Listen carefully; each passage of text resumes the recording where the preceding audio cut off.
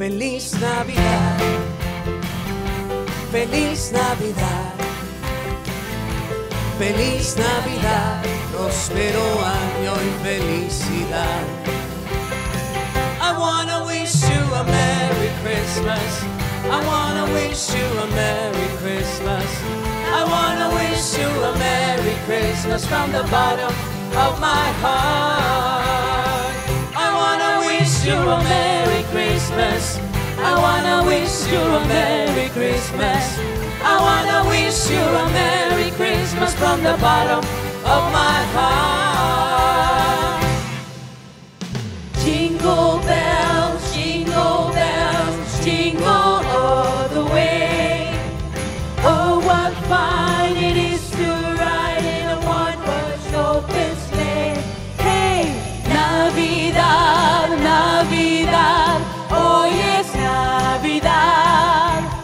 Es un día de alegría y felicidad. Dashing through the snow in a one-horse open sleigh. Over fields we go, laughing all the way. Bells on bobtails ring, angry spirits ride. Fun it is to ride and sing a sleigh song tonight. You better watch out, you better not cry, you better not pout, I'm telling you why. Santa Claus is coming to town.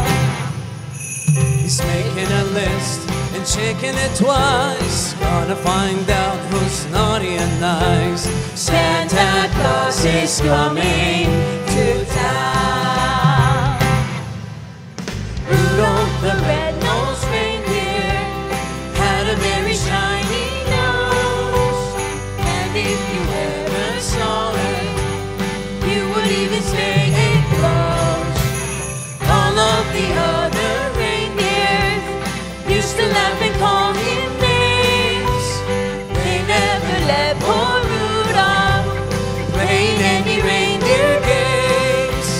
Then one foggy Christmas Eve, Santa came to say, Rudolph, with your nose so bright, won't you climb my sleigh tonight? Then all the reindeer loved him as they shouted out with glee, Rudolph the red-nosed reindeer, you go down in history.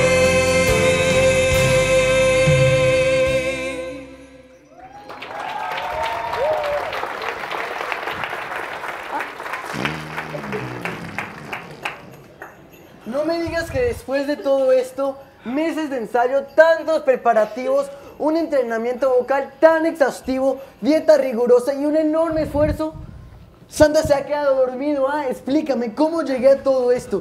¡Qué pérdida de tiempo! ¡No lo puedo creer! Estresín, ya para de gruñir. Está llegando el mejor tiempo de todo el año, cuando las cartas de los niños son cada vez más detalladas y más exigentes. Nos tenemos que concentrar y darles exactamente lo que nos están pidiendo. ¿Por qué no cambias ese estrés por más alegría? No lo sugiero, no lo sugiero. Alegría tiene razón. Yo siempre tengo razón. Ninguna razón. Excuse me. Hay que estar tranquilos, tomárselo con mucha calma. No hay que desatar ninguna crisis, todavía hay tiempo para trabajar. Y por más de que el termómetro de la felicidad ni siquiera haya podido pasar de la mitad, no hay que preocuparse. No puede pasar. ¿Qué? No ha pasado de la mitad. Eso solo quiere decir una cosa. La Navidad está corriendo peligro. Si no hay suficiente energía para prender este corazón, no vamos a tener una Navidad feliz.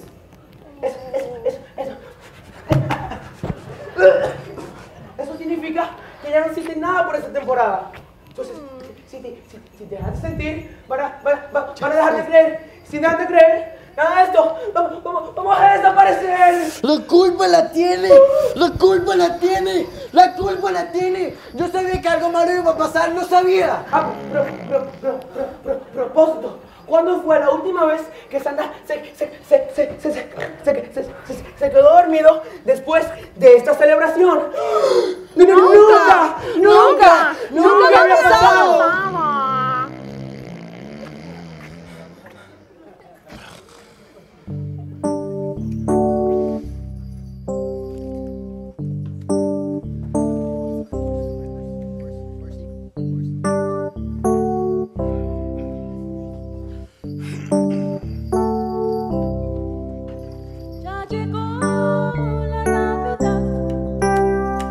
Época para celebrar.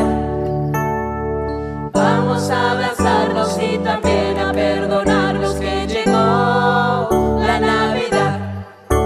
Ya llegó la Navidad. Época para celebrar. Vamos a abrazarnos y también a perdonarnos que llegó la Navidad. Ya llegó.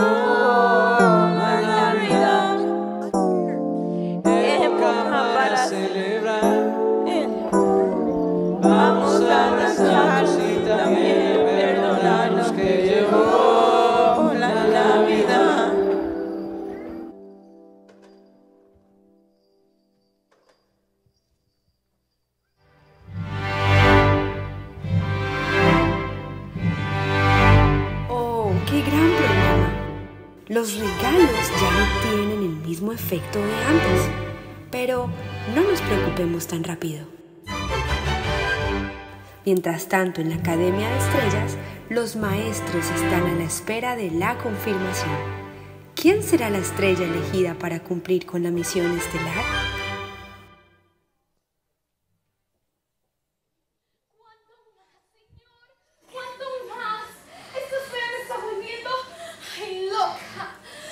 Pero en cualquier momento llega la noticia, el Todopoderoso confirmará. La estrella mensajera que vaya al oriente a anunciar esta gran noticia a todos los sabios para que lleguen a tiempo.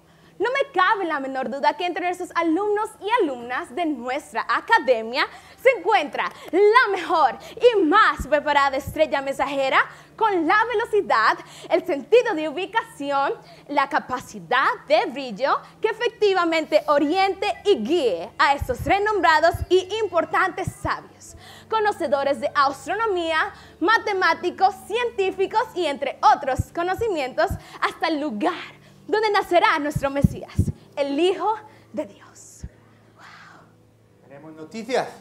Aún no. La profecía comienza y aún no tenemos a nuestra estrella mensajera. Cuide, señora directora.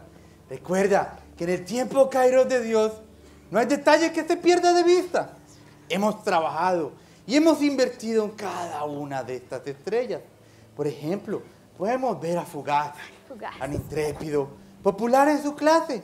No hay nada que lo logra fundir. Llega de primero en todo. E incluso logra titilar en un mismo ritmo por más tiempo que los demás. ¿Ah? Wow. ¡Qué orgullo de estrella! O por otro lado, tenemos a Delia. Yo diría que ella la más visible. Lo digo por la gran facilidad que tiene a llamar la atención con su gran voz. Ella podría ser una muy buena candidata. Yo también lo creo. Además, se logra transformar según el ambiente donde esté y canta. Canta según la ocasión. ¡Qué belleza! Es ella. Otra cosa, Dios la dotó de ciencia. Está súper dotada. Interesante. Muy interesante. Es súper dotada. O por otro lado, también podemos ver a Narela. Oh, Narela. Nadie brilla como ella.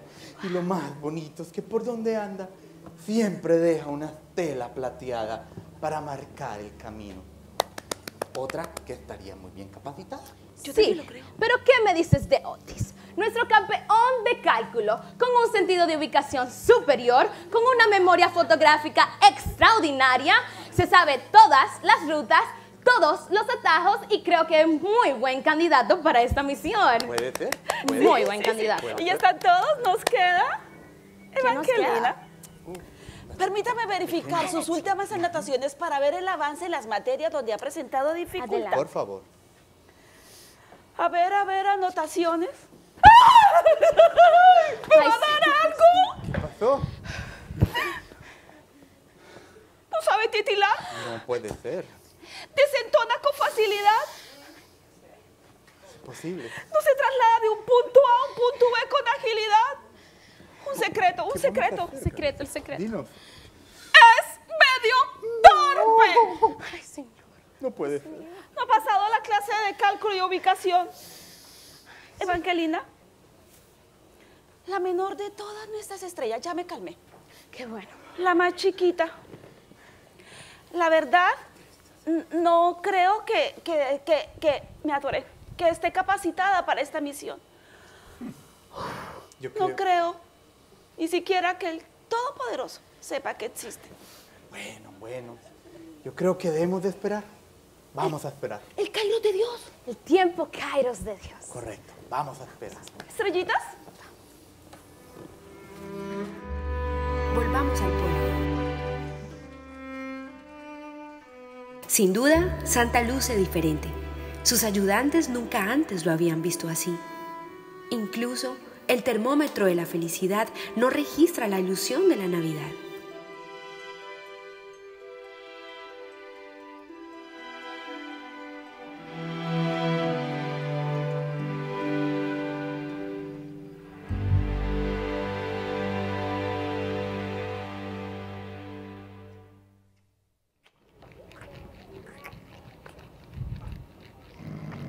Santa, despierta. Te tengo noticias que te va a dejar con la boca abierta. Y va a llenar a todos los niños del mundo con alegría. Santa, ¿qué pasa? Últimamente no pareces tú mismo. En fin, necesito saber si confirmo la orden de velcros. Como sabes, es un tipo adhesivo que se lo podemos aplicar a todo. ¿Qué hago? ¿Lo pido igual? ¿Sí? ¿No? A ver, estrés, no es que no te está escuchando. Tierra llamando Santa. Oh my gosh, whatever, bro.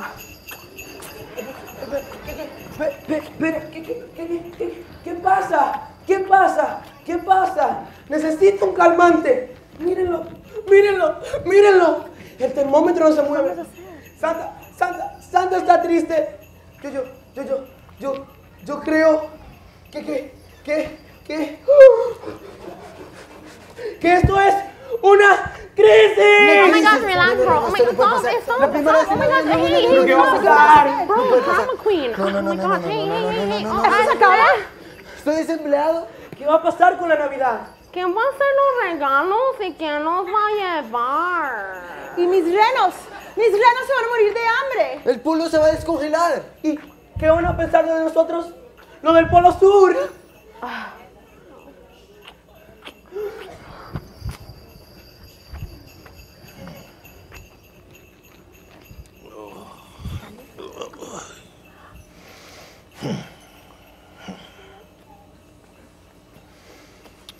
No sé qué me pasa. Empiezo a dudar de mí. No sé si creo, tampoco si debo. Ya empiezo a dudar si tal vez crea. La pasión de antes del... Feliz Navidad se está apagando. Si los regalos no llegan, tampoco es que pase nada, ¿o sí? No sé qué decirle a mis pequeños ayudantes y a esas personas que me envían cartas y esperan un regalo de Navidad. He recibido deseos que no puedo satisfacer. Yo no sé ni perdonar, ni bendecir, ni restaurar. Yo bendecir. ¿Cómo podría hacerlo? Yo solo sé hacer cosas que se resuelven con las manos. Como bicicletas, cometas, muñecas. pero con el tiempo se dañan, como el velcro. Así me siento.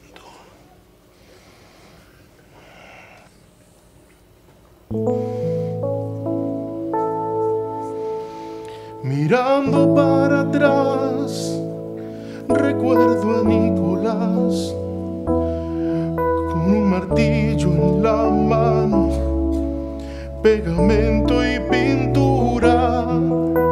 Pasaba las horas inventando algún juguete, alguna cosa. Un niño que lo daba todo, siempre entregando, siempre entregando todo.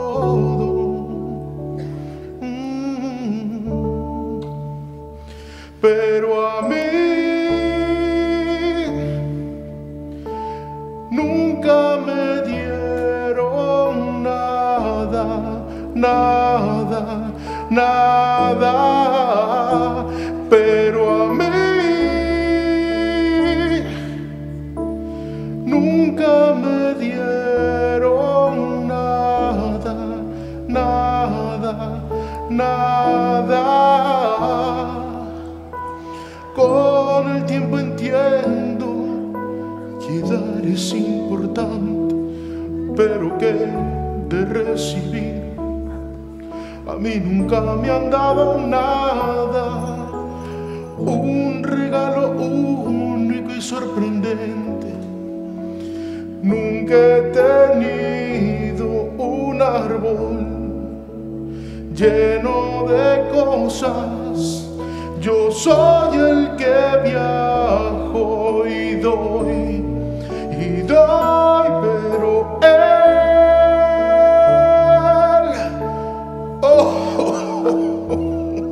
se está apagando, apagando, apagando, pero él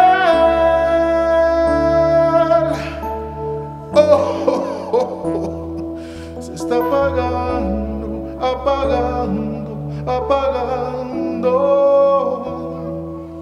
Si tan solo recibiera ese regalo, tal vez hoy,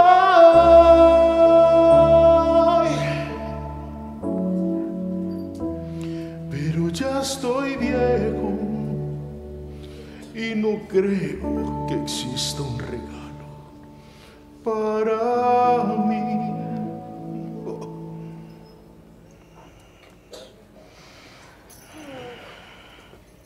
Necesitamos hacer algo y cambiarle el ánimo a Santa. ¿Pero qué? Nada, no podemos hacer nada. Claro que sí. ¿Qué? Piensen, piensen. ¿Lo tienes? ¿Qué? Vamos a cambiar el trineo de Santa. No. ¿Me puedes dejar terminar, por favor? Propongo que reemplacemos a los frenos por un par de turbinas de 80,000 caballos de fuerza. ¿Qué? Está viendo películas Con cabina a prueba de patos y meteoritos. Y para ti, Santa, asiento reclinable. No, a ver. Siempre es lo mismo. ¿Tienes? Lo tengo. ¿Qué pasa si le cogemos un nuevo traje? A ver, le quitamos este sombrero horroroso y se lo cambiamos por una boina. También le podemos poner, obvio, quitarle ese cinturón anticuado, y también cogerle un uniforme dorado, slim fit. Con esta barriga slim fit. Remaje, pues. También le ponemos un doblez en el pecho para que diga Super Santa. Y que actúe en la próxima película Justice League. O No. podemos hacer una aplicación que agilice la comunicación. Boring. No me interrumpas. y que la gente, los niños seleccionen por ahí entre lo que tenemos en stock y listo. No tenemos que complicarnos la vida donde le gusta a tanta gente. Esa es. Buena idea. No. Yo tengo la mejor idea. Ay. Me voy a meter a la cocina y voy a hacer una nueva receta de galleta. Sí, algo que tenga chocolate chips y sprinkles. Y posiblemente un poco, sí, de muffin. Y se lo voy a mezclar y se lo voy a dar con un vaso grande de leche. Mi idea es la mejor.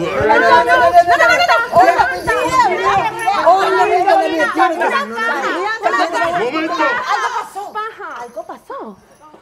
Ha disminuido mucho el correo. Incluso el inbox está vacío. Es como si la gente no estuviera interesada en los regalos o la Navidad. Cogemos pocas cartas y hablan de problemas como papás separados, rechazo, soledad, en el futuro. ¡Estamos acabados! Santa, ¿qué vamos a hacer? No lo sé. Otra vez. Ah, basta.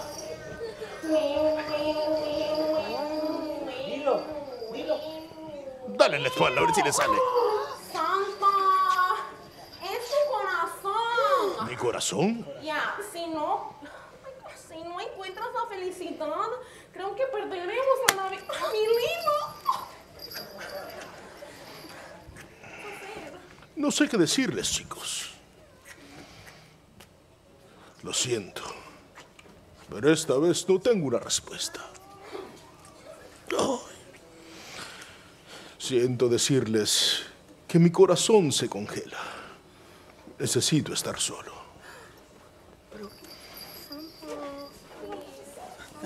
No. En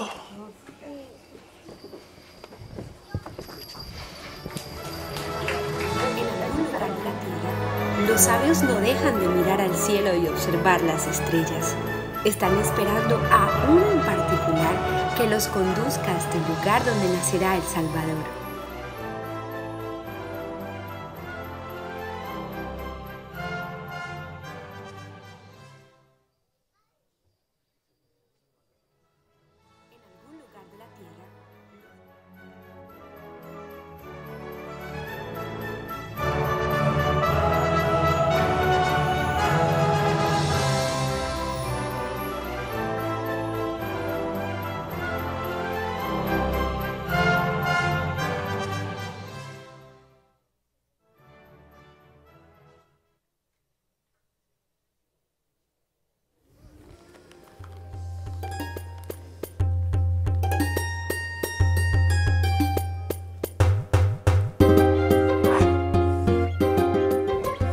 No ver nada, nada.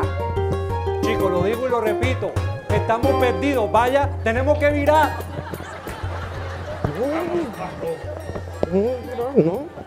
Desde Oriente.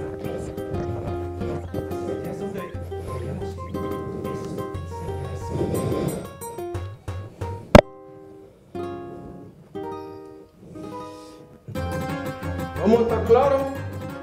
Si la señora no se encuentra acá, buscámoslo en otro lugar, loco. Los camellos están listos. ¿Qué estamos esperando? Vamos hasta allá. Vengan. Oh, no. Ahí. Ahí, no. Ahí. No, ahí. Aquí. Chicos, estamos perdidos. Aquí. Oh, my God. Se me fue.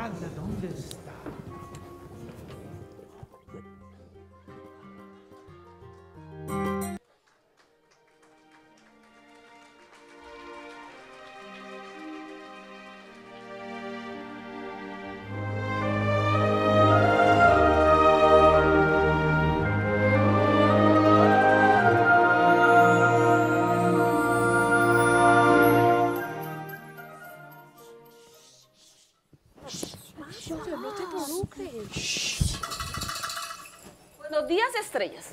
Hoy vamos a empezar nuestra clase de canto. Primero, vamos a respirar. Síganme.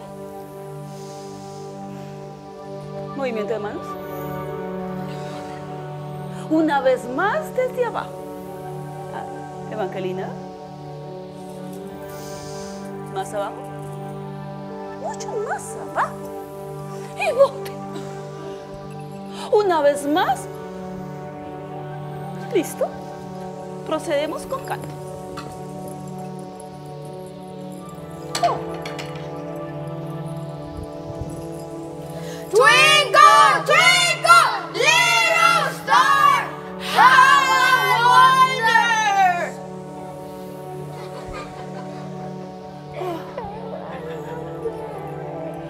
Les diré muy bien, porque es superlativo que todas y ustedes canten como los ángeles. Pues bien, cuando yo era joven se usaba llamar la atención a través de una hermosa melodía. Cuando un corazón humano en necesidad lograba escucharla, significaba que el Todopoderoso había inventado tal melodía particularmente para responder a la oración. Si la estrella mensajera no estaba bien entonada, ¿saldría como sonó ahora? La persona en la tierra no tendría la confirmación de que su oración había sido atendida por los cielos. Por eso es tan importante que todas y cada una de ustedes sepa cantar. Vamos a cantar una vez más. Profesor Cosmo, qué alegría verlo.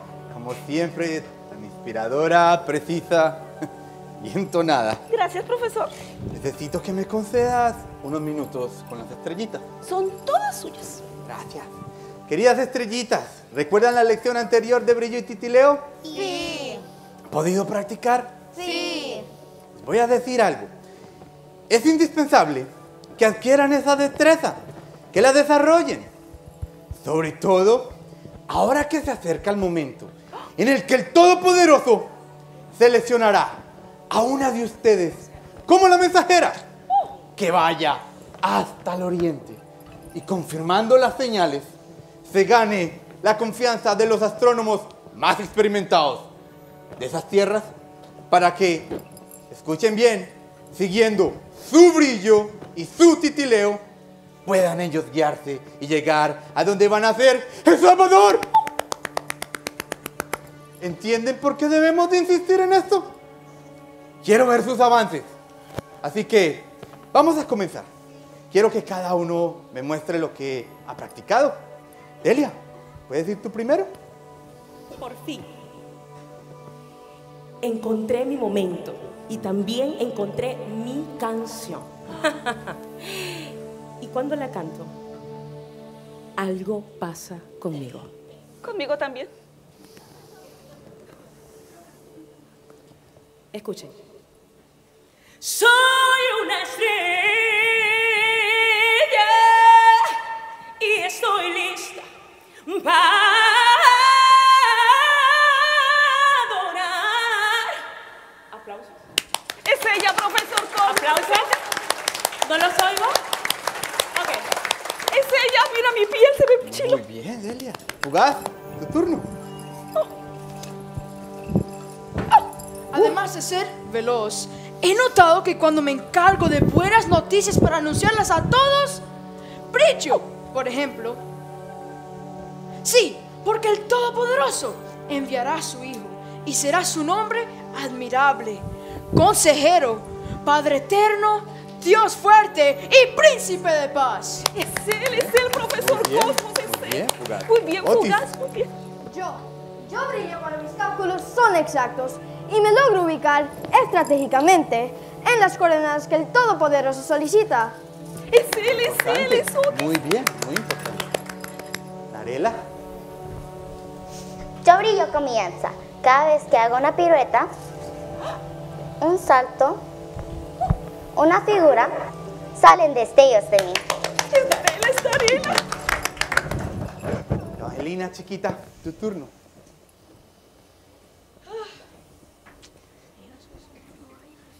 Yo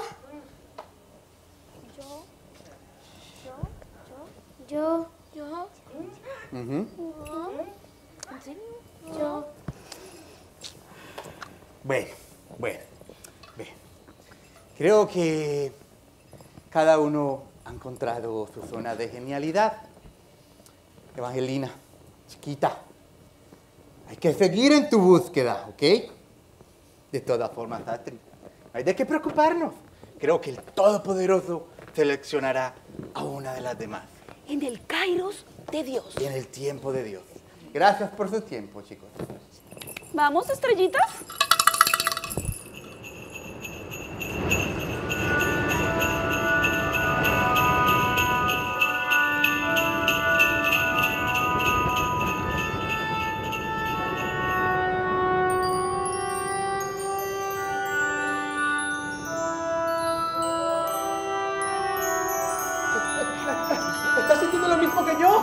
¿De qué hablas? ¡Ay! ¡Ay! ¿Comenzó a pasar? ¡Ay, Dios! A ver, ¡Ay, a ver. Dios! Hey, hey, ¿dónde dejaste tu bolso? ¡Aquí! Creo que... Ay, qué asco. Creo que... ¡Miren! ¡Miren! ¡El termómetro está fallando!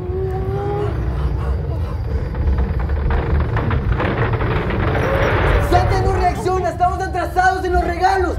Estamos acabados. ¡Ay, ay, ay, ay! ¡Ay! ¡Ay, cuidado! ¡Ay!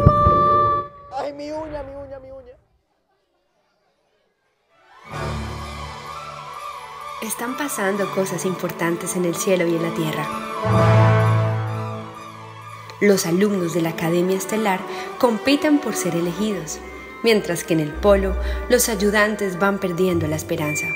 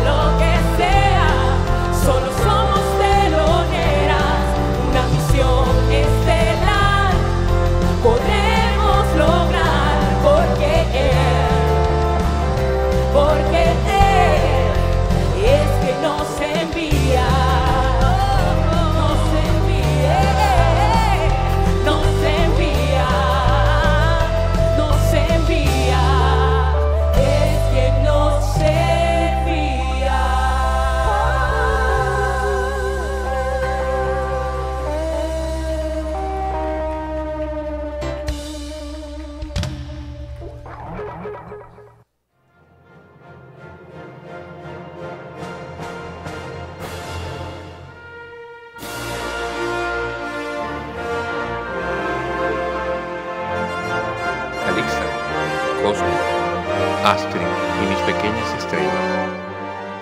Ya llega la hora de preparar la tierra para recibir al Salvador, a mi Hijo Jesús. Y una de ustedes marcará el camino y se posará justamente donde nacerá. Hace muchos años permití una profecía que hablaba sobre la visita de unos sabios de Oriente que a su vez han estado esperando pacientemente la señal del cielo para ir a adorar al Rey. Una de ustedes, pequeñas, tendrá que ir hasta allá y, atrayéndolos con su brillo, asegurarse de que lleguen a Belén. Las he visto, sus maestros me han dado sus reportes y he elegido a... Claro, por supuesto. Ya ustedes me escucharon. Yo soy la más apta. Nadie canta como yo. Okay. Es ella, es ella, es ella. No, mis habilidades de localización son únicas. Es él, es él. Pero ninguno de ustedes tiene estos movimientos y estos giros que llamarían tanto la atención al firmamento. Es ella, es ella. Qué pena, mis queridos. Nada de eso. Yo soy el mejor. Tengo velocidad y lo puedo hacer llegar sin demora. Es él, es él.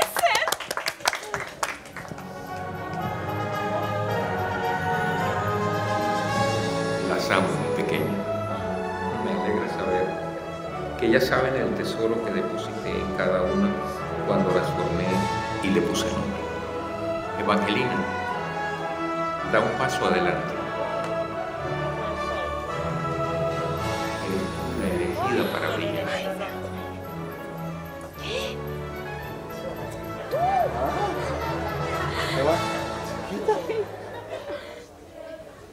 ¿Yo? Pero señor, soy pequeña y no puedo hacer nada de eso. No bailo, no canto, no brillo. Necesito un GPS para ubicarme.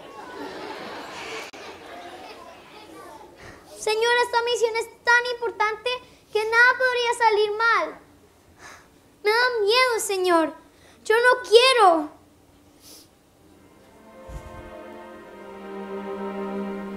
Yo soy el que te envío. Y eso debe ser suficiente para ti. No te voy a dejar. Confía en mí. Evangelina, aquí está tu mapa. Yo no salgo del asombro. Astrid, tranquila. Todo va a estar bien. El Todopoderoso sabe lo que hace. Es verdad. Bueno, Evangelina, ya debes de partir. Recuerda, hay cambios muy fuertes de temperatura. Guíate por el mapa y no por las posiciones de los planetas. No te fíes ni de los satélites ni de los cometas. No vayas ni muy cerca del Sol ni muy cerca de la Luna. Enfócate y mantén tu trayectoria. Vas a hacer un trabajo espectacular. ¿Usted cree que yo puedo hacer eso? ¡Claro que sí! El Todopoderoso te eligió y Él sabe por qué lo hizo. No lo dudes, ¿ok? Ve. Chiquita. Evangelina. Confiamos en ti. Este es tu momento para brillar. Así que sal, ve y sé la estrella más importante de toda la historia. Tú sí puedes. Evangelina, tus padres estarían muy orgullosos de ti. Ve ya, sin demora. El evento de eventos comienza contigo.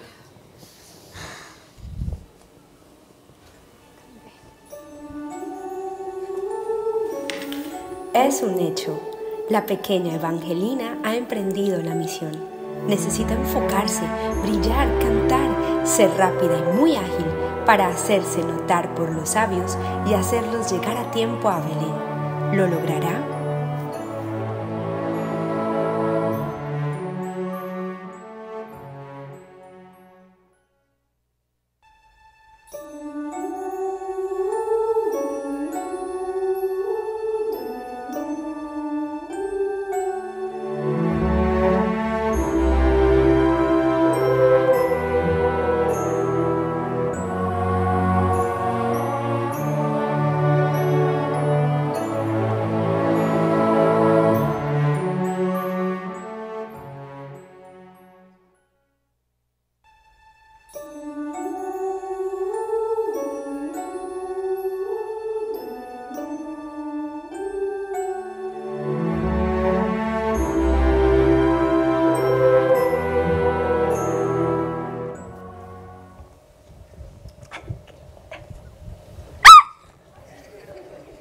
Perdona, creo que estoy perdida. ¿Me puede ayudar, por favor?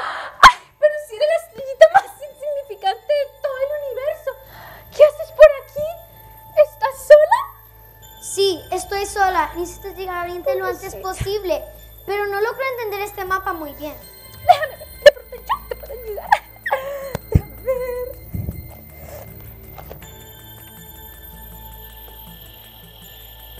Este es... Bueno, tú no necesitas un mapa. Más bien, ¿por qué no usas un... ¿Cómo se llama? Un GPS. Porque yo hasta creería que a este mapa le falta una parte. Así que yo te lo voy a guardar. Más bien, ayúdame a prepararme, que tengo una cita que por fin me hará brillar. Por ahora me ves un poco fría y opaca. Pero cuando tenga una cita con mi sol, mi vestido será transformado y todo el universo me va a notar. Y tatara, tatara, tatara, tatara. El cometa Halley es uno de los gigantes del sistema solar. Y yo algún día espero alcanzar tu misma popularidad. Yo soy cometa. ¿Y tú? Yo soy Evangelina. Y Dios me envió en esta misión. Supuestamente hay unos sabios científicos astrónomos que esperan que les avise dónde nacerá Jesús. Bueno, tú estás como muy estresada. Más bien, siéntate ahí, que yo te puedo ayudar con eso. Tengo unas ideas muy buenas. ¿Por qué no te ponemos unas mascarillas? Porque yo creo que te va a ayudar mucho con esa piel seca que te gastas. ¡Ay, qué linda la estrellita! Oh, momentito. ¿Por qué no te hacemos unos peinados? Au. ¿O no? O más bien, ¿por qué no? Piensa, cometa, piensa. ¿Por qué no te ponemos un manto? Te vas a ver muy linda con este. Este es uno de mis favoritos. ¡Ay, qué bonita! Mira, qué linda. Esa pinta que tienes está un poco fuera de onda. O ¿por qué más bien no? Dame un segundo.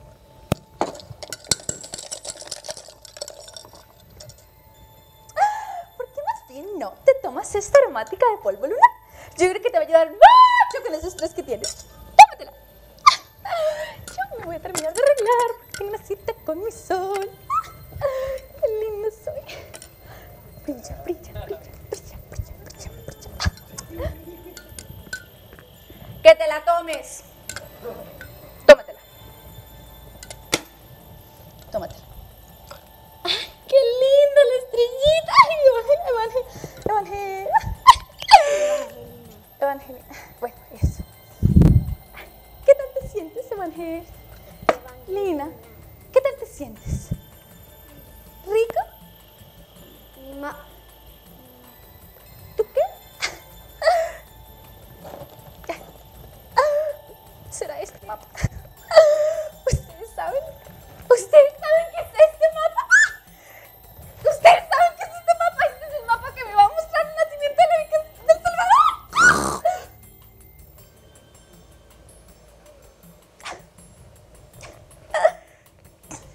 ¡Qué estrellita tan ingenua! Si supiera que todos en el universo sabemos el significado de este mapa y bueno, de esta misión, cualquier cuerpo celeste que la llevara se volvería tan famoso. El Todopoderoso hizo el firmamento para contar la obra de sus manos. O si no, mírenme a mí. Ahora sí, este es mi momento para brillar. Mientras que Evangel está opaca, no la van a encontrar. Pero yo voy a brillar tanto. Este es mi momento para ser famosa. Ay, bueno, pero primero tengo una cita con mi sol.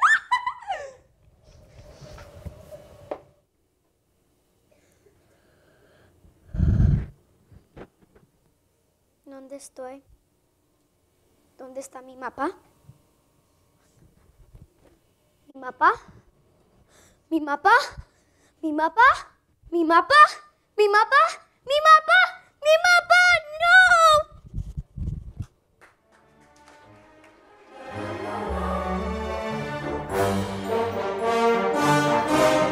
Cometa ha engañado a Evangelina. Le ha robado el mapa porque cree que haciéndose pasar por la estrella elegida será famosa en el universo. Al mismo tiempo, los sabios de Oriente se perfeccionan en el arte de esperar. Pero, con Evangelina perdida, ¿cómo podrán llegar?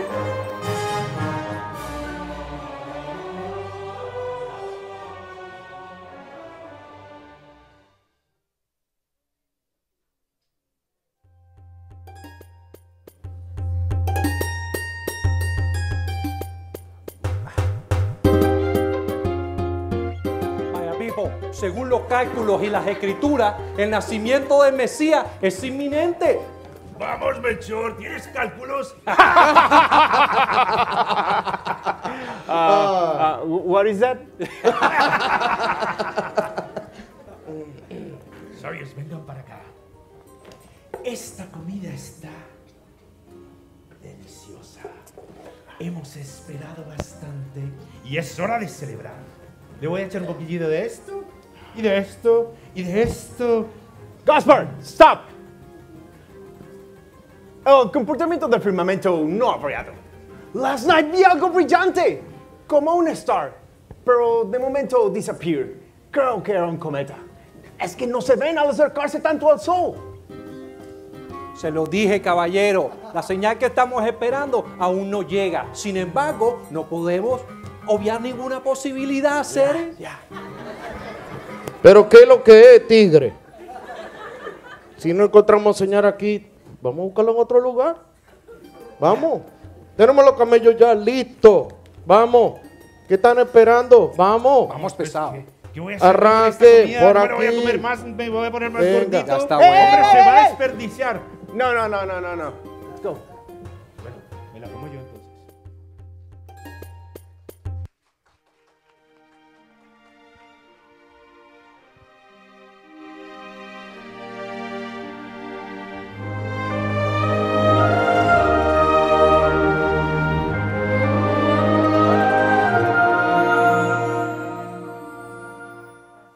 Creo que hemos fallado. No hicimos lo suficiente. La misión está corriendo un gran riesgo. Pero todavía podemos intervenir, Calista. ¿Crees que el Todopoderoso nos dé su autorización para acudir al plan de contingencia? Justamente estaba pensando en enviar a Fugaz para que vaya al oriente y dirija a los sabios hasta Belén. Todopoderoso, ¿permitirías que Fugaz vaya al oriente? Evangelina se ha perdido y no va a llegar a tiempo. Calixta, Cosmo, Astrid, ustedes sí han hecho un gran trabajo. No desconfíen ahora. Yo estoy al tanto de todo lo que está pasando. Mi plan se está desarrollando tal como lo había pensado. Tranquilos. Miren a su derecha. Fugaz ya salió por ellos. Yo ya se lo había mostrado. Va muy rápido.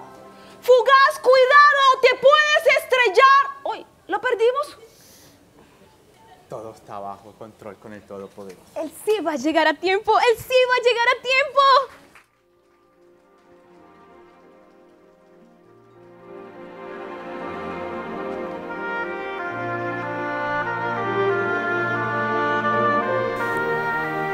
¿Alguna vez te has sentido angustiado? ¿Con la impresión de que no tienes a dónde ir o a quién acudir? Quizá con la sensación de fracaso y de error. Pues bien, es el caso de Evangelina. Sin embargo, el Todopoderoso le salió al encuentro con una dulce sorpresa.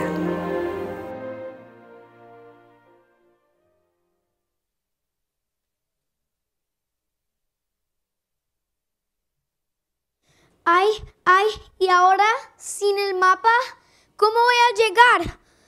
En todo caso, teniéndolo, tampoco lo entiendo. No sé en qué punto el Todopoderoso decidió que yo fuera la elegida para llevar el mensaje. Eché a perder todo el plan. ¿Qué van a decir los demás? Cosmo, Calixta, Astrid. ¡Soy un desastre! Evangelina, soy yo. Sígueme, concéntrate. Solo mira lo que está delante, no te dejes distraer. Confía, mírame a mí. confía. Ahora tengo un mensaje de parte del Todopoderoso. Escucha, esta es su misión.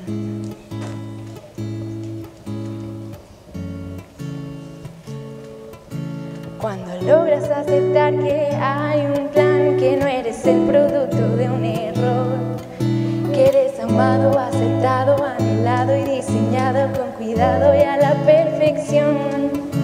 Cuando entiendes que no hay casualidad, que justamente para eso has nacido, logras descubrir tu singularidad.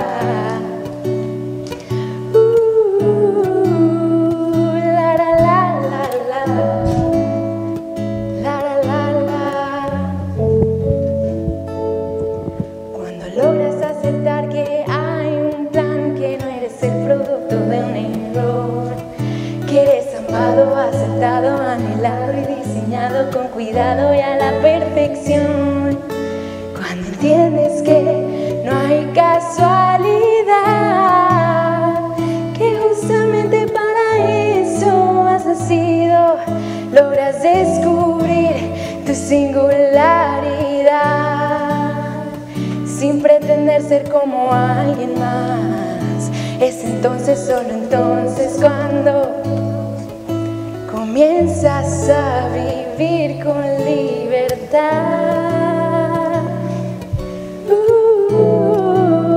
La la la la la. La la la la la la la la la. De acuerdo, Evangelina. Este es tu momento. Cumple tu misión. Tú eres la elegida. Voy a estar cerca, Evangelina.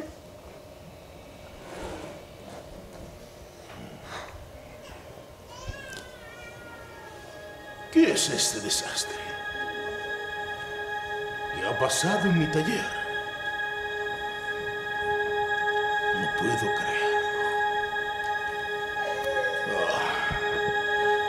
Ya es hora de ponerle fin a esta fantasía del ¡ho, ho, ho! ¡Feliz Navidad!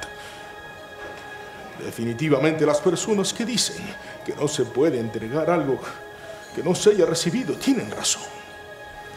Y yo nunca he recibido el regalo de Navidad esperado. ¿Quién anda ahí? Chicos, no es un juego, me están asustando. Evangelina, brilla. Ese es tu momento. Si ves que ya no hay... ¡Alegrina! Este sí, no es un juego. Brillo de luces a tu alrededor. Y ahora están cantando. ¡Ya basta! ¡Me están asustando! Evangelina, canta. Tu traje, tu sonrisa y tu vida han perdido el color. ¿Quién está allí? Evangelina, este es tu momento. Canta. Ok, vamos a hacerlo. ¡Vamos a hacerlo!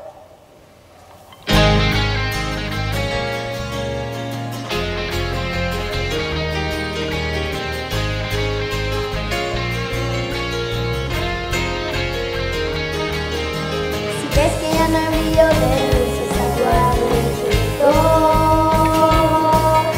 Tu traje, tu sonrisa y tu vida han perdido el color. Y si tu corazón se ha cansado de tanto esperar, sintiendo que has sido abandonado en la oscuridad, recuerda que hay un ser poderoso y que tú haces parte de un diseño especial. Ahora eleva tus ojos al cielo y comienza a cantar. La Navidad llegó, con grandes luces multicolor. Si miras al cielo tendrás un corazón de Navidad. La Navidad llegó, despierta, abre tu corazón. Solo debes creer una y otra vez, solo tienes que creer.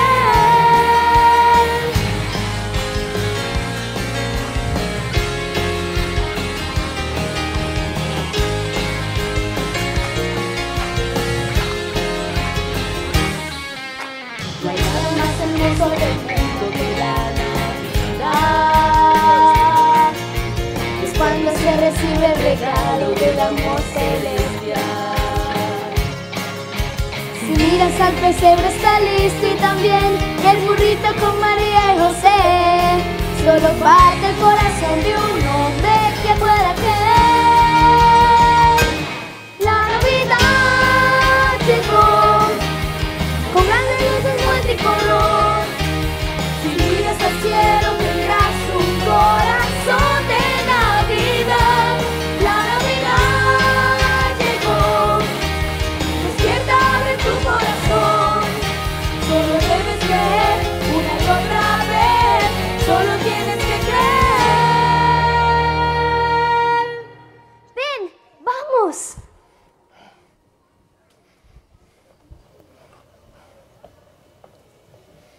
A ver, ¿a dónde me has traído? Este hombre luce como José. Esa es María. Tiene un bebé. ¿La viste?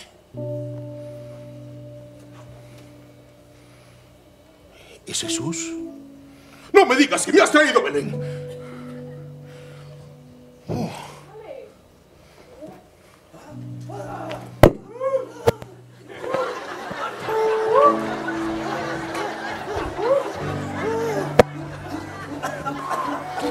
Caballeros, ¿están bien? ¿Necesitan algo? Oxígeno.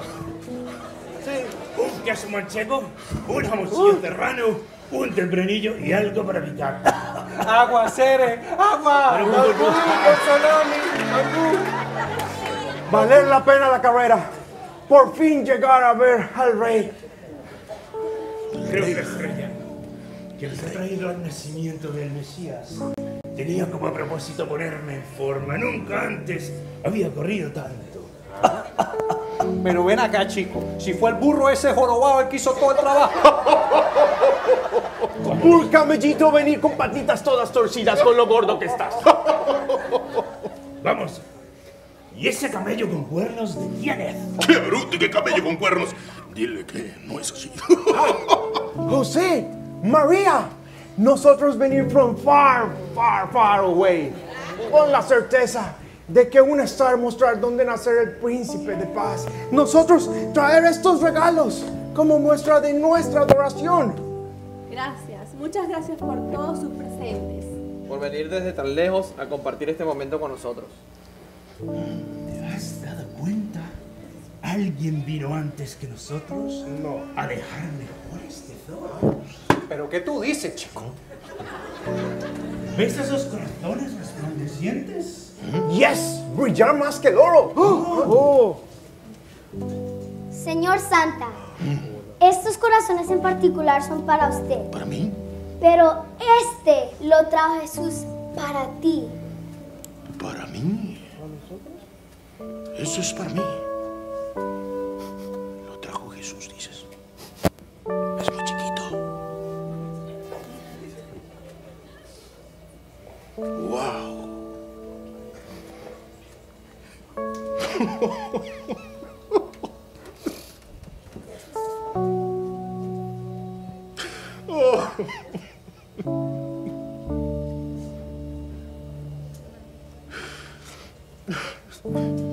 Es un corazón nuevo para mí. En él no hay odio, no hay dolor, no hay venganza, no está lastimado. Es un corazón restaurado.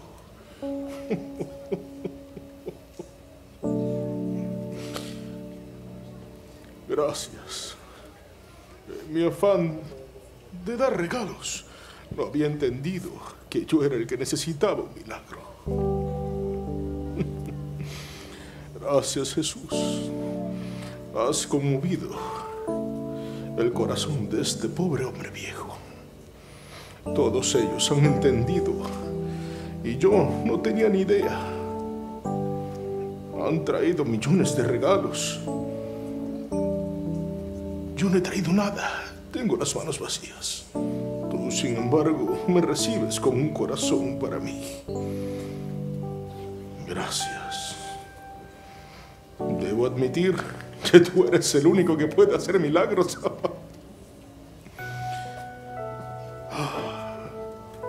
Creo que he comprendido el verdadero significado de la Navidad.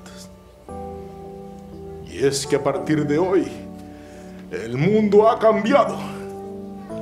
A partir de hoy se marca un día histórico, el nacimiento de Jesús.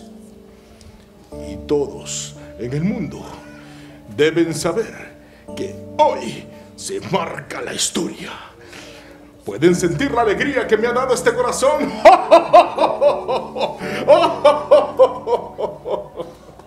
¿Viste, Evangelina?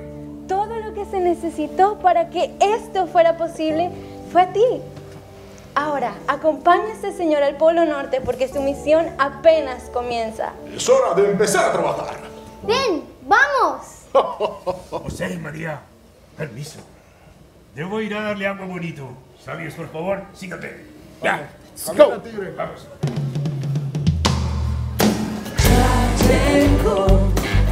Llegó la Navidad, ya llegó la Navidad con Jesús, ya llegó la Navidad, ya llegó la Navidad con Jesús. Ya no es hora de vivir en el pasado, sufriendo y caminando por allí, desesperado por el mundo, solo y triste, cabizbajo y confundido, sabiendo que en Jesús vas a encontrar un buen amigo. Si quieres recibir el regalo verdadero, atrévete a confiar en Jesús siempre primero, porque Él es Rey de Reyes y es todopoderoso, soberano de la tierra, divino y majestuoso. Mira hacia arriba, abre tu corazón, recibe al Salvador. Mira hacia el cielo, mira hacia arriba, abre tu corazón, recibe al Salvador. Ya no es hora de vivir como otra gente, pues Jesús es un regalo diferente. Solo tienes que abrir tu corazón, recíbelo, recíbelo, recíbelo. Las familias de la tierra están cantando, recibiendo de los cielos el regalo. Solo tienes que abrir tu corazón, recíbelo, recíbelo, recíbelo. Ya llegó la Navidad, ya llegó la Navidad con Jesús. Ya llegó la Navidad, ya llegó la Navidad con Jesús. Si supiera lo que pasa, todo el mundo está creyendo que Jesús es el regalo que del cielo va cayendo. En América, en Europa, en la China, la gente lo recibe pues Jesús es el Señor. La familia se perdona porque al fin ha comprendido que Jesús es el regalo que a la vida da sentido. Si se cae no se rompe, si se moja no se encoge. Jesús es el regalo que da vida a los hombres. Ya llegó la Navidad, ya llegó la Navidad con Jesús. Ya llegó la Navidad, ya llegó la Navidad con Jesús.